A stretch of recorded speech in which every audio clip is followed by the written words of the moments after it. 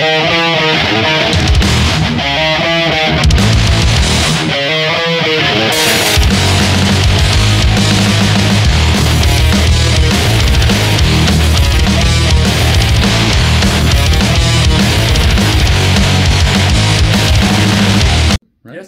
At Arrington Racing Engines, and we're here with Joe Arrington. Appreciate you being on the show. I know you're a busy man, even on the off season here, but appreciate you being on the show. And I guess we'll just start at the beginning. You're born in Virginia, born and raised. Yeah, born on a farm and lived on a farm until my mom and dad decided they were not farmers, so they moved to the big city of Martinsville and worked in a furniture factory, knitting mill until he finally found a job in a Plymouth dealership, which by most people that's familiar with Martinsville know that area. It's a bowling alley now called Sport Lanes. Well, that building started out life as a Plymouth dealership. Wow. And then right across the road was at the time was an Amoco gas station, and it had 3 stalls, and that's sort of where I grew up at, in that gas station. And then, literally, as in the gas, right? No, I get you. Yeah.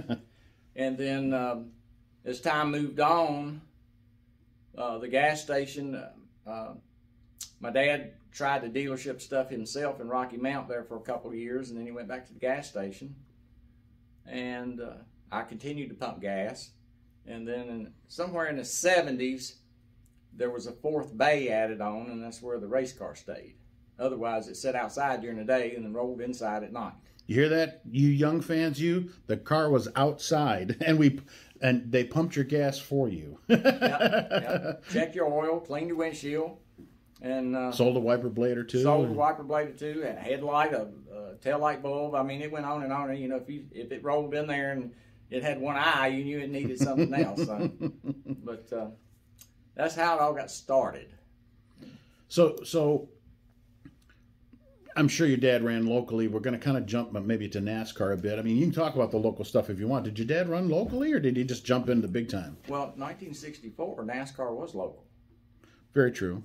You know, it was a touring series, yes, but it was dirt tracks. It was little 3/8 miles. It was, you know, and you had Daytona, Darlington, Charlotte when he started in 64, 63, and that was it for Atlanta. For speedways, but he never run the short tracks there locally. You know, Franklin County, Virginia, and Caraway in Carolina, South Boston. No, when he seen those racetracks, he was in a Grand National car at the time. You figure I'm going big or go home, right? Well, you know,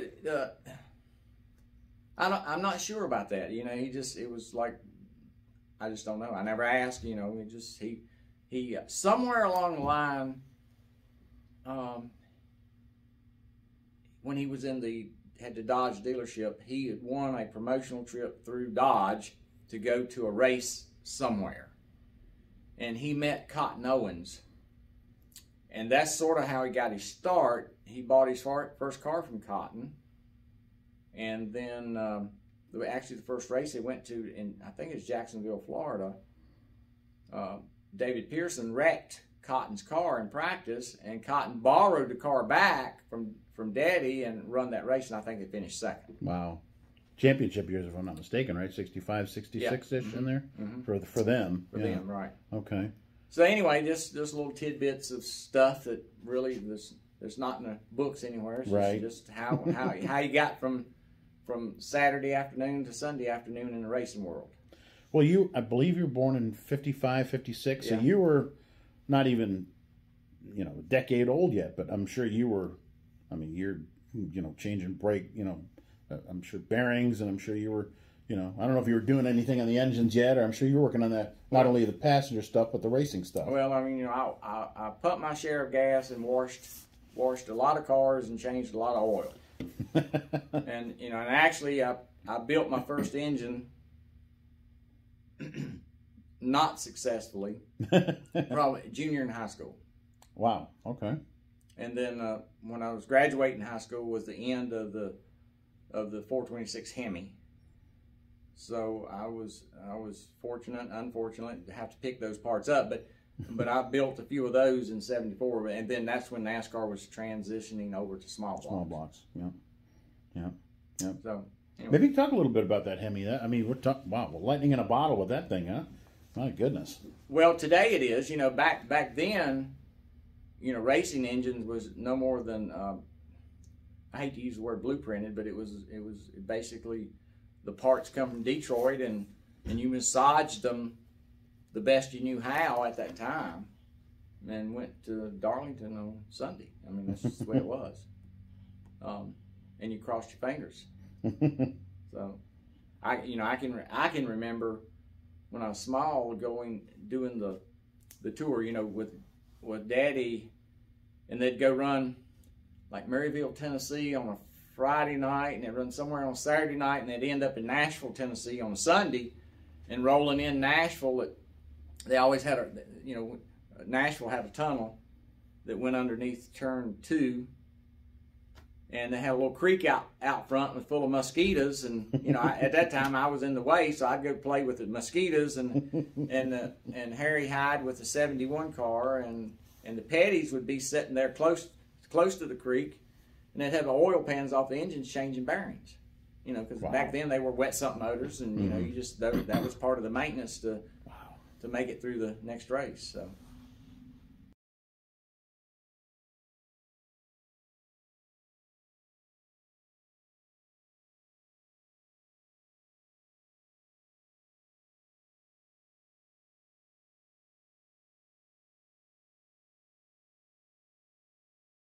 Are you going back? And I'm sure you've heard this question before. Millions of times, yes, I'm going back 4th of July if I'm able, and I'm looking forward to getting back here at Martinsville to run this race. This is my first race since I had my accident. First time I've been in a car.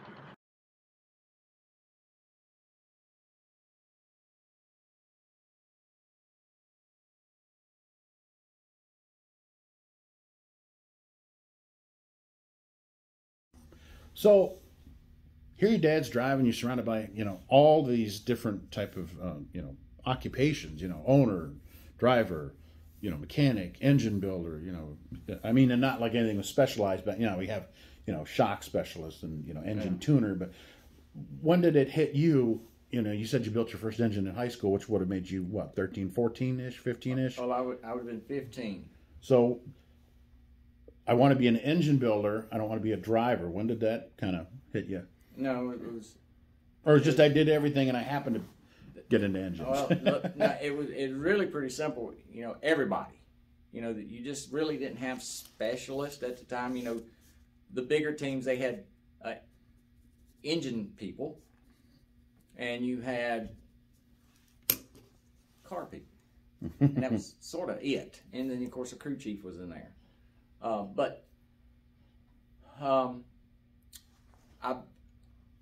I sort of like building motors. I sort of drifted that away, but I done all the other stuff also.